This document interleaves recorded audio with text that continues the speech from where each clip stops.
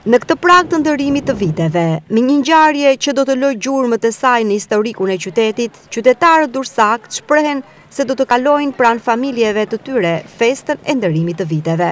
Këto ditë të fundit të vitit, dhe pse të ftohta, por me diell, janë shfrytëzuar që qytetarët të kalojnë pa kohë të qetë e të gëzueshme me të afërmit e tyre, pasi festat e fundvitit bashkojnë njerëzit. Me thënë drejtën, me bëj me djalin gjithmonë. Po edhe në Tiranë kemi bë, me thënë drejtën, si vjetë do ta bëjmë këto. Ku do kaloni festat të vit? Po në shtëpi. Me thënë drejtën, tu në Durrës se larg i kam njëse mi, njëse babit i kam një, larg mamit i kam Tiranë. Ku do kaloni vitin e ri? Shqipëri. Pas tërmetit mendoni që Nuk fare, si kemi problem. Kemi ardhur të shohim gjyshin, familjen, si bashkë, ti kalojmë festat bashkë. Keni ardhur nga jashtë për të festuar në Shqipëri?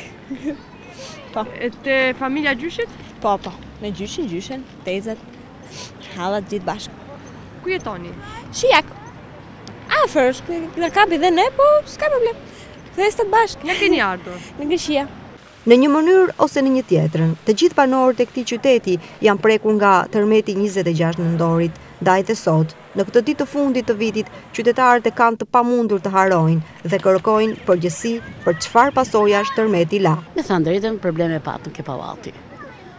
Por faleminderit Zotit që na rujti Zoti një herë, edhe shqyr që kaloi. Gjendje shumë amulli, perspektiva e zymt, nuk ka i rrugdalje, qeveria ka ma tepër merret me mbledhje figurative, merret me show se sa me riparimin e banesave.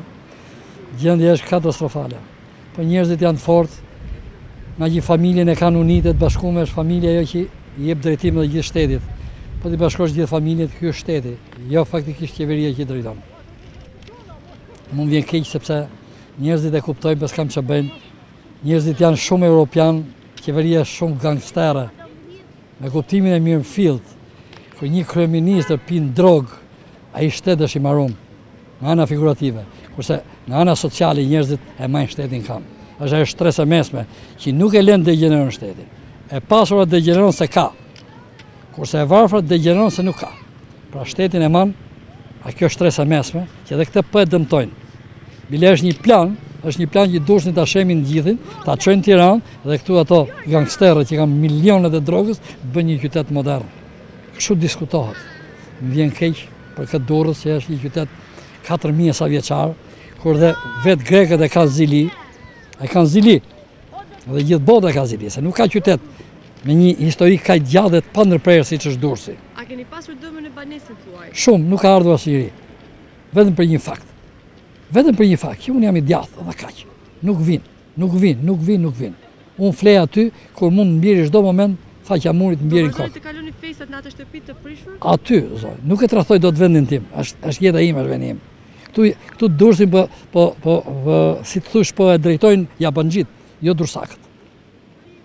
Domethënë këtu janë klane mafioze që i veprojnë, që bëjnë, domethënë njerëz që kanë vra, kanë pre, kanë qenë për burgje dhe vazhdojnë drejtojnë Durrësin. E peshorën e fundit që i bën kryetarët e bashkisë, e sposton që të zhdukin dokumentat, sepse janë firmos nga dikush ma përgjithësi për ato firma që nuk e pëllatat.